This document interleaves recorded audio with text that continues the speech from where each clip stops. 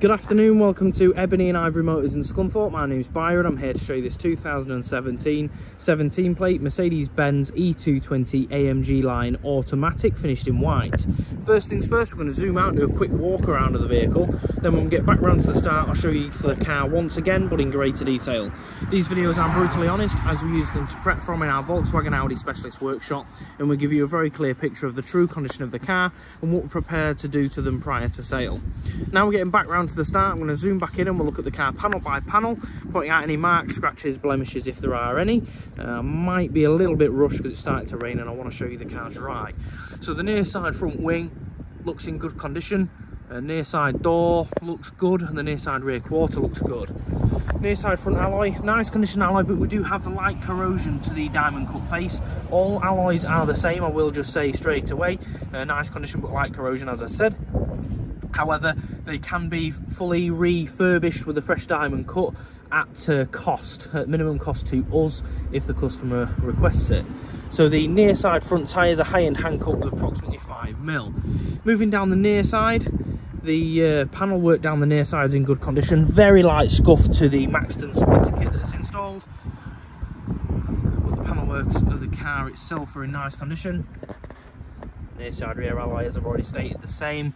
Near side rear tyres, another high-end hand cut with approximately 3 or 4mm remaining. Looking back down the near side now, from rear to front, the near side rear quarter looks good, near side door looks good, and the near side front wing looks good as well.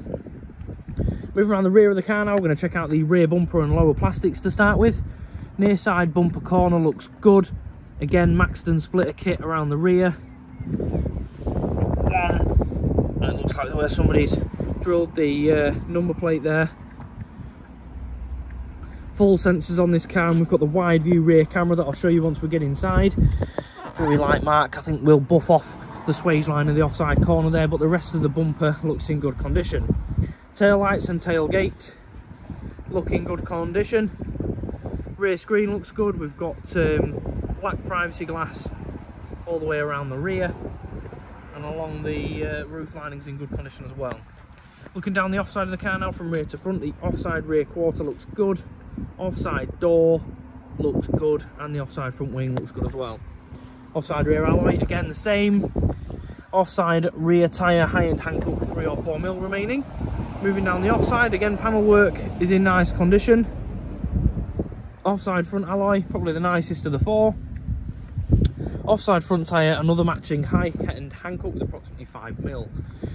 Looking back down the offside now, from front to rear, the offside front wing looks good, offside door looks in nice condition, and the offside rear quarter looks good as well. Moving around the front of the car now, I'm going to check out all lights and grills and the front bumper itself. All lights and grills, as you can see, are in good condition. As for the age and mileage of the car, the front bumper's in nice condition as well. 1 or 2 light marks that we'll touch up the best we can prior to sale. Other than that, looks good. Final panel to look over is the bonnet. If I get nice and low, you can see the condition of it. No major dents, scratches or anything like that. Paintwork does look in good condition. As for touch-ups wise, there's only 1 or 2 at the front. Again, we'll get these polished up and touched in the best we can prior to sale. Before we make our way through the interior, we'll check out the front screen. I haven't seen any major damage on this screen. 1 or 2 light surface markings, but no chips, cracks or anything like that, so good condition. Now we're going to make our way through the interior, starting in the boot. Decent sized boot on these E220s. I'll just try and zoom out to make it a little bit clearer. All carpets and plastics other than light wear and tear look in good condition. And then all the plastics underneath the boot lid itself as well, other than light wear and tear, looks in nice condition. Now we're going to make our way through the interior. Front door cards look in good condition. We've got the Mercedes-Benz kick plates, front carpets look good, and there you have the front half and half leather cloth seats, bolster still firm, holding their shape. 1 tiny bit of wear. I'm being very picky on that driver's seat there. They are electronically controlled driver's seats. Oh, sorry, both front seats electronically controlled, as you can see. Rear bench, we've got 2 factory headrests, 2 3-point seat belts, ISOFIX fittings to both rear seats, and 2 usable cup holders between them both. As you can see, both in really nice condition, no excessive wear. Backs of both front seats and the rear carpets are in nice condition as well. Jumping in, passenger seats just as nice as the driver's, if not slightly better. No signs of any dash repairs or plastic repairs at all. The interior styling's really nice. Closing the door behind us, we'll start the car up and run you through as much of the spec as we can. Full electronic windows with electronic adjustable and power folding side mirrors. Central locking controls just in front of the driver's door handle. Moving up, as you can see, we've got the interior ambient lighting. We've got front heated seats, and this button here is to control the passenger side heated seats from the driver's side of the car. Automatic lights and wipers in this car. Moving across, we've got cruise control and a speed limiter on the stalk underneath the indicators, and just behind it, as you can see, push button start. Up the centre console, we've got the full leather armrest, all the MMI controls in the centre that I'll run through the best I can in a moment. 2 usable cup holders hidden away with a 12-volt socket just under here.